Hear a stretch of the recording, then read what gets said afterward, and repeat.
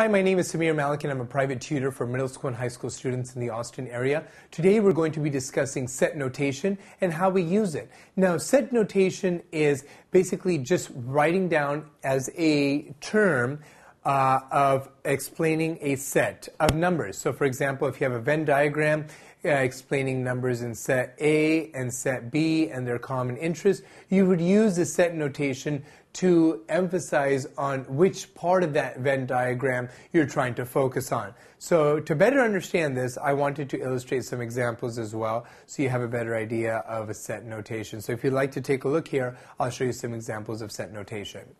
I'm going to have the set notation the way we write it down, set notation. And then I'm also going to illustrate with the Venn diagram. So our set notation would be A, U, B, which would mean here's our Venn diagram for A and B, and it would basically include everything that is in either set A and set B. The next set notation would be A and then a little arrow going in an upward direction, B, and on a Venn diagram we would show A and B as well, except this only the center section would be shaded because this symbol here stands for only the things that are in both the sets of A and B. In other words, the common interest of A and B.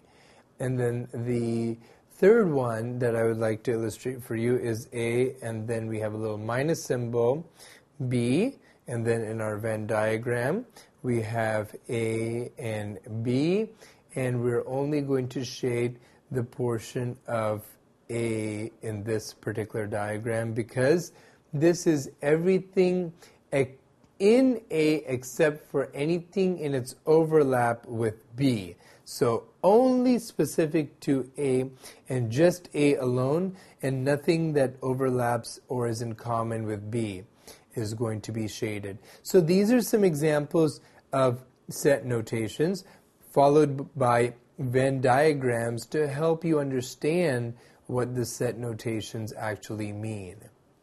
So from here we're able to understand set notations, how they are written, followed by diagrams to help us understand what those set notation symbols really mean.